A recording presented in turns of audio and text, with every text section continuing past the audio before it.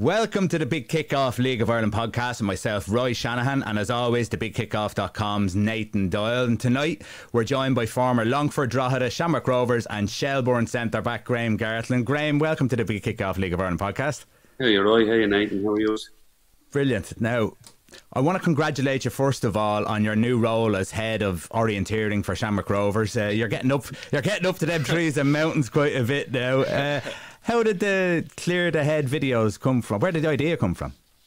It sort of evolved, Roy, a bit because I had spoke to Mark Lynch about maybe doing something a little bit different last year, and Mark said, "Listen, just park it for a while. We see where we're at."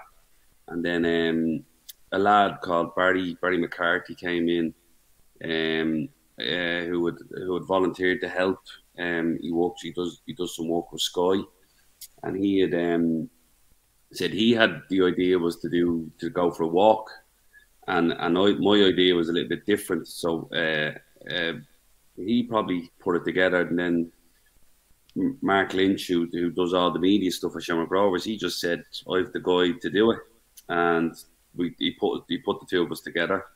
I was like, "Yeah, great, that's exactly something I was looking for." So it ended up being better than I thought it was going to be, because what happens is the players, they feel they're just talking to another player. Yeah. And what happens is, you know this because your industry, you're asking questions, and I just have to. They'll look at me as if, sure, you know, and I'll go, yeah, and then I might ask them a question that they'll know what I'm asking and they know what I'm getting at. And they go, yeah, like, and it flows then that way where, you know, I'm not coming at it from a different angle of I'm trying to get something out of them that's not there, or try and push them. And it's been brilliant. I have to say, they've been really, really enjoyable. I've done Pico Lopes was the first one, and it was brilliant because I'd have a lot of time for Pico. And then Lee Grace was very intense, and he had an intenseness about him that I actually liked. I was walking with and thinking, yeah, I'd like that from a defender. I'm thinking I'd like that from him.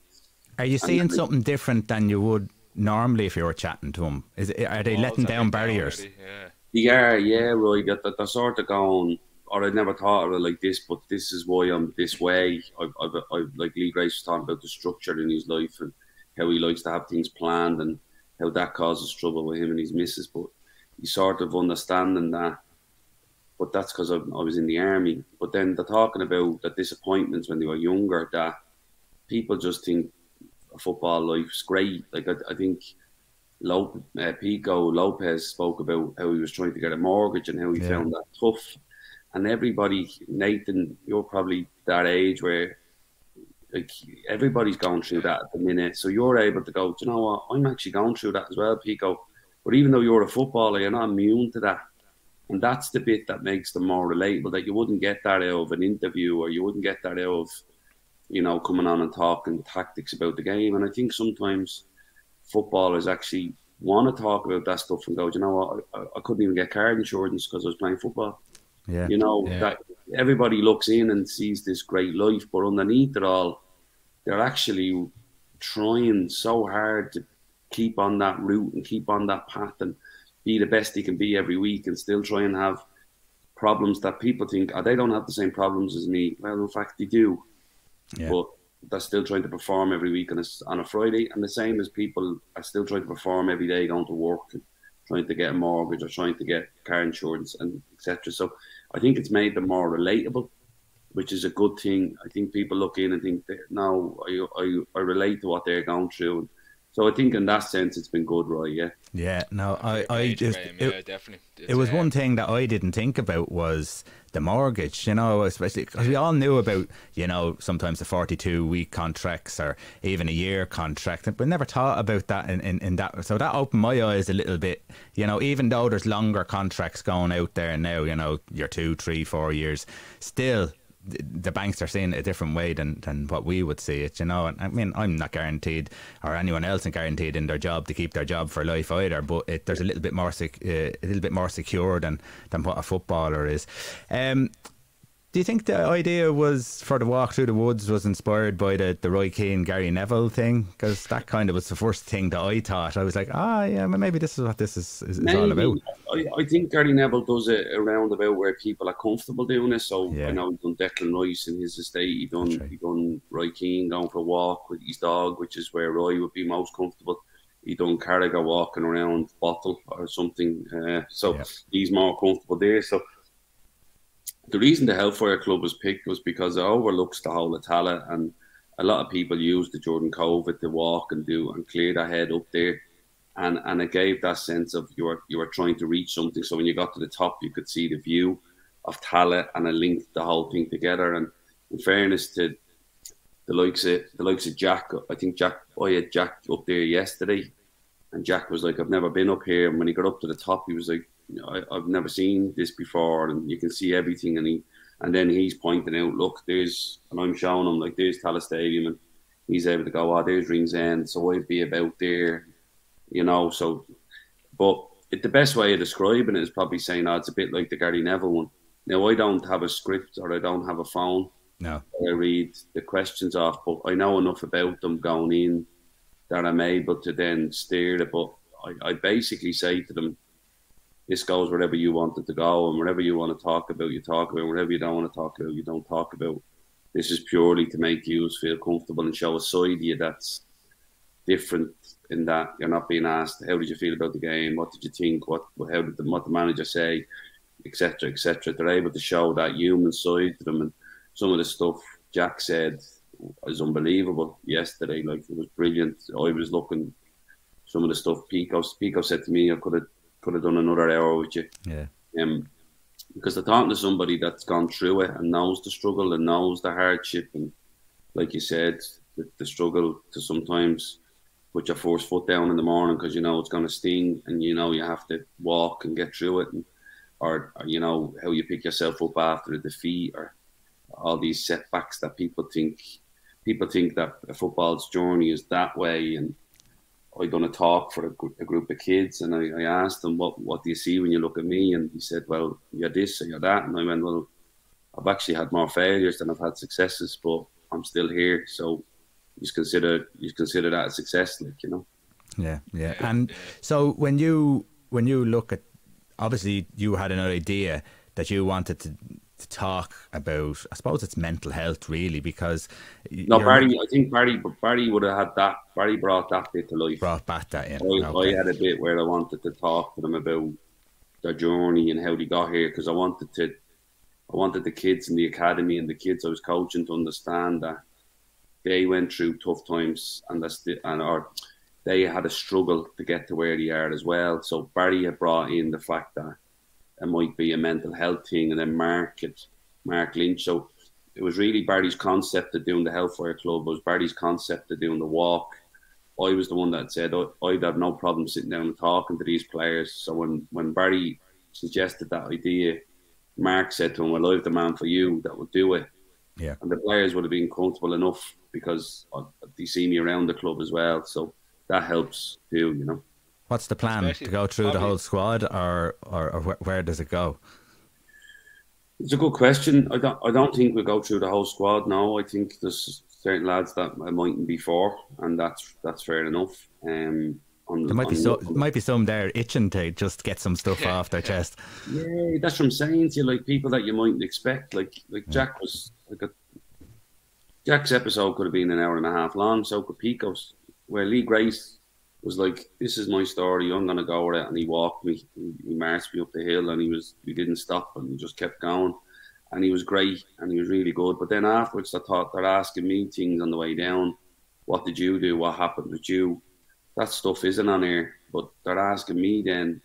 I mentioned, like, I have to be careful as well, Roy, because I'm asking them the questions, but I'm asking it from a relatable background. So I don't want to then go, I sometimes make it relatable. So I go, listen, I went through that. I had that as well. So Lee Grace was saying about how he didn't get picked for the Kennedy Cup, and I said, neither did I. So he then goes, oh, you know what that's like. And I went, yeah. Then Pico Lopes is saying he went away. He was playing late, and wanted to stay, and I says I was similar, and he used to get 2 buses over to play for Home Farm, and I said so did I. So he then goes, oh, that's relatable, and so they then know what you've been through, so then they share more. But I sometimes go, it's not about me, but I'm giving it that snippet so that you feel, oh, but you understand, so now I can tell you more. So that type of thing. But where it goes is, it goes to the players that want to do it, and it might go to some staff and some staff that are involved in the club in terms of through the academy as well, that might interest people and their story and why their story is. Then you can put it then in front of the younger players that are coming through. And I know obviously your connections with Luke, and then you're able to go, look, you can go there because we work with Luke and as well as Shamrock Rovers. So that's the type of stuff.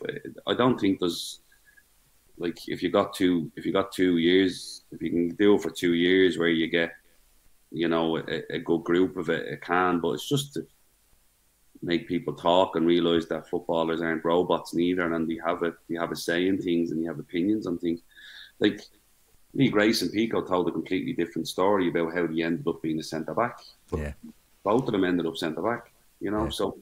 Yeah, no, it's great. Wrong, so. I haven't seen Lee's yet, and I'm going to watch that. I've watched Pico's, so I'm going to be interested. I took a little quick snippet of Lee's, and I got that intensity feeling from it. And that was only about 1 minute that I watched. So, it's enthralling because football is all about characters and personalities, and while we talk about skills and talent, it's personalities and that creates a player, that molds a player, and then defines how far that player goes as well. So again, when you talk about the mental health side of things, forming your personality and talking to other people forms your personality and probably will help and guide you to make stronger decisions as you go through your football career. As you said, those lads are bouncing off you, and they're going, oh, right, yeah, and that's what happened to Graham. And maybe that doesn't happen to me because, he said this or he said that. So it's, listen, as they say, it's good to talk, isn't it? Yeah, like, again, it's just to make them comfortable that they're able to, and it's their story. It's nobody else's. It doesn't have, there's no right or wrong in it. Like, whatever journey they've been on to get where they're all playing in the same team at the moment, that's the journey they're on.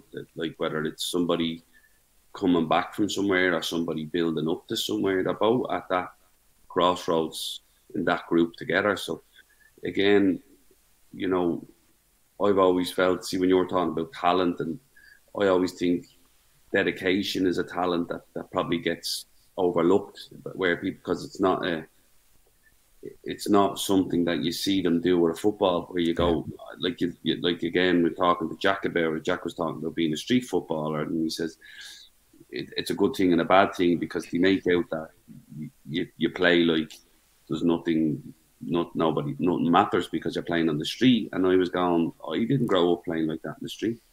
I grew up playing on the street, but every game mattered when you played on the street, because you're playing against your brothers, or you're playing against someone around the corner that if you lost, they were going to tell you lost. So this idea that street football is played with a freedom that the score didn't matter, it did.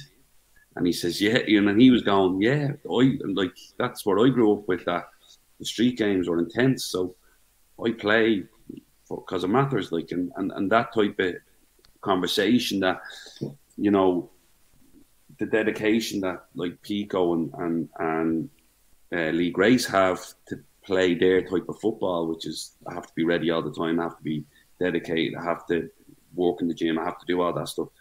Jack does all that, but then Jack will dedicate his game to being creative. Yeah. And he's like, listen, I have to make this team tick. So the difference in his sort of pressure comes is that I have to be the one to be the difference for my team. Lee Grace and Pico are thinking I have to be the ones that drive the team. Yeah. So and there's different, and how do you handle that? To me that was always fascinating to me. I would sit and talk to footballers all day, like even going back to meeting different ones throughout the course of my career and everything I've done, or even as a coach when I went to Scotland, and you meet all these personalities and these people come into the club and sit and talk to you. I would sit and ask them questions. What was he like? Why did he do that? Why did you do that? And it was like, because the way I look at it was, I was probably a bit of a football fan first. I just loved it. Like, would have watched old Leeds games with my dad. I would have watched Liverpool in the 80s. I would have watched all the World Cups for Ireland. Would have came up just watching old videos of games, because when Liverpool started struggling, you end up going back and watching them when they were winning stuff. Yeah. You started watching all that, you know, like I could tell you, like the Leach scored in the European Cup, Kennedy scored, you know, the penalties, all that.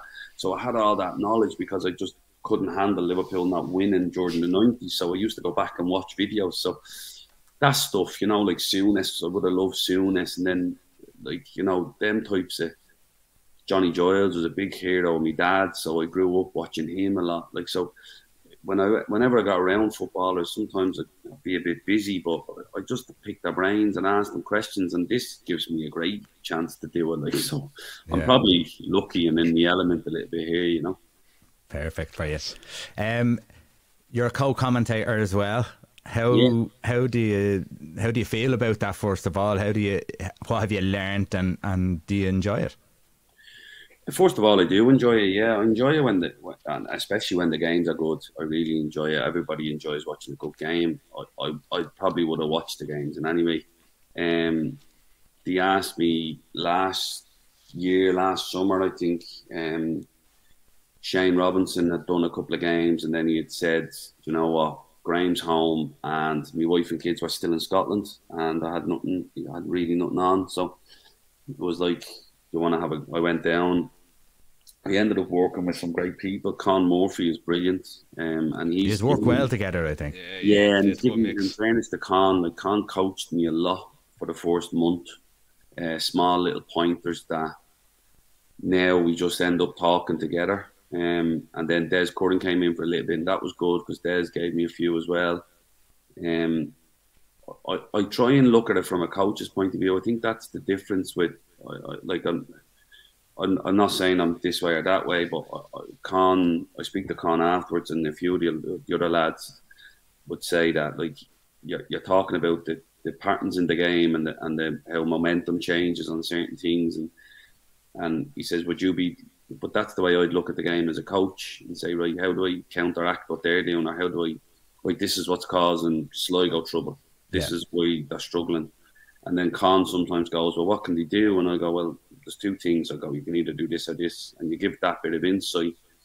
And then sometimes you're just commenting on what you see, and that it's a lovely bit of skill, and that type of stuff. So I've always been analytical watching. I just explained why. I've always been analytical watching football and seeing, and even watching games back. It's funny. I remember I watched the game back. I think it was about 2007, 2008. We were doing really well at the time. I think we had just won the league. And I went back and watched the semi-final that we played Bray. And in the game, I thought I done great. I was like, I got stitches, like stitches here, loads of head knocks, Vaseline, like proper thought, this is Colin Hendry stuff here, like, you know, right? And I thought, I just played well, played right side of centre back. We got into the final, and I watched the game back, and I was looking back thinking, geez, what are you doing? Like, some of the stuff I done in the game that, but at the time I was in the moment thinking, yeah, I'm having a great game. I remember looking back going, what are you doing, Graham? Like, take a touch there, or play him, or like head that to your fullback, or like knock that back to your goalkeeper. I thought I had a great game. So looking back, I was like, geez, I didn't play that well as I thought I did. But and had you not watched yourself really before that sort of game, like, much? Or is this kind of your first eye-opener to, hold on, I should actually watch myself a little bit more now and be a little bit more analytical? Yeah, maybe. I used to watch myself, but again, I had moved on. My expectations of myself had moved on by then. When I was looking back, I think I was 22 playing in that game. So I look back going, here, like, you know, I was more of I've moved on from that. But we were very analytical at Drogheda because of Paul. Paul would have made us watch videos religiously, and the video sessions would have been long. And then until the point when we were able to say to him, listen, this needs to be streamlined, and we trained us to Paul. He took that on board. But yeah, you watch. I even sometimes struggle to listen to myself back sometimes, but I force myself to go and get through it so that I pick up stuff that are making sure I don't have any tics, or making sure I don't have a constant need to say certain things. Like sometimes I listen back and I go, I can feel myself thinking as I'm commentating, and I'm listening back going, get it out, Graham, come on, I know what you're trying to say. Yeah. I'm trying to explain something, but the pictures are moving, and then I'm like, I need to hurry this up, and it doesn't come out as well. So stuff like that I need to be better at, and I need to be a bit more polished. But you know what? I think sometimes people just want you to say what you see and be the way I am. And if there's mistakes that we make, I think I called them out pretty quick, and that was us. That was my fault. Where I'm not going to hide it. I think when I've listened to you commentate or co-commentate, I think that it works well, the two of you, because as you said, he's doing the commentating, he's setting it up for you to analyse and to give the viewers some information on what could happen, what should happen maybe, or what did happen. So I think it works well. I think what you're discussing there now is just something that's, again, you're analysing yourself, and you will always it's like looking at old pictures. There's some pictures you just will never like, and people will tell you it's great, you know, and I could tell you that bit of commentary was the best bit of commentary ever, and there's one little bit in that commentary that you'll hate for the rest of your life, and you just can't do anything about it. So yeah, you have to accept the overall thing of generally you're doing a good job at it. So always try and improve, but don't be too self-critical on yourself, because you'll go down the other side of the hill where you start making mistakes. You end up not saying anything. Not saying anything. That's it. Actually, just while we're talking about that for the second, so is that something you sounds like you're really good at, is self-reflection? How important would that be for you as a coach in terms of reflecting your performance as in your coaching capacity? Because that's obviously a really important aspect of coaching. Yeah, I tell you what, I tell you a story that we had, and it again, it's being able to spot it. So I think a couple of weeks ago we had a game, and there was a young lad that was at Lucan. He's only 17. I think he was playing at Lucan, but he helps out with the under-8s. He was coaching Aidan and another lad as well. Yeah. And I said to him, come on in and help. And with the 14s National League side, and he was like, "You sure?" I was like, "Yeah, come on, I'm sure, coach. Just come on, see what you take from, like, just come in and see what you think, because it'll be 6 years." So I said, "See what you're doing and how it affects what you do older." To be honest, I needed a hand, and it was good for him that I says, "You're gonna stay and watch," and I says, "Come on, then don't stand." And he came over, and it was great. And one of the things happened right in front of the dugout where I'm talking to one of our players, and I'm like, I can see the pass before he receives it. I'm then telling him, he's on, bend it. Now he makes, the lad that doesn't hit the pass really well, and it's not great. And I've turned to the lad, I think it's Aidan. He's coaching. Aidan Duffy, yeah. Aidan Duffy. It's Aidan, and I turned to him, I says, and he's like, looking, and I went, "That's my fault." And he went, "How's it your fault?" And I've gone, because I've basically given him direct instruction on what I've seen. I've seen it. The kid needs to see it, and the kid needs to then realise what type of pass to play. So I said, "That's my fault." And so then he came in, I was talking to him on Monday, and he said, "Yeah, do you know what? I caught myself doing that the weekend where I'm giving direct instructions. So I'm saying, shoot, pass, and it mightn't be on for the kids to do that. But so you have to then change, instead of giving direct instructions to kids, you go, right, what's on? What can you do? You know, and you change that." But it's a really good question, Nathan.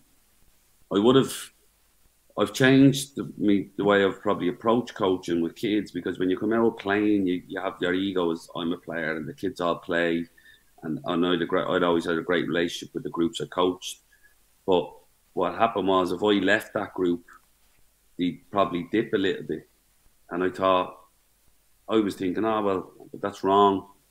That's wrong. Like, so my thing is, I try and make every group coachable for every coach that comes in after me. I try and make them be as hungry and as driven for themselves and not to just impress me. I try and make them feel as good about themselves as they can, and then I give them information. So again, it's all about them, and that's probably changed from when I first started coaching at 32, and I thought, yeah, here we go, I've just retired, I'm going to change the world as a coach. I've then realised I don't need to change the world, I need to change them and try and make them believe in themselves more. So in terms of reflecting, yeah, after defeats, after victories, you reflect. But I think the biggest thing for coaches, are your players happy to see it? Are they looking forward to showing you how good they are? And that's the bit you want to inspire children, because when you leave them, you want that same attitude and that same desire to be what they want to be, to carry on, whether they're with you as a coach or not, regardless. Like, so when people ask me why do you build these relationships with kids and why you have that rapport with kids that you can gather a group, it's because I make it about them. And that sounds silly because I'm here talking about it, but I do, like, you know. It is. It's one of the things you have to do as a coach to learn to be a coach, is to remember that now you're over. It's about them now, and you've had your playing time, and it's the ability to be able to, as you said, develop them in whatever manner that is needed.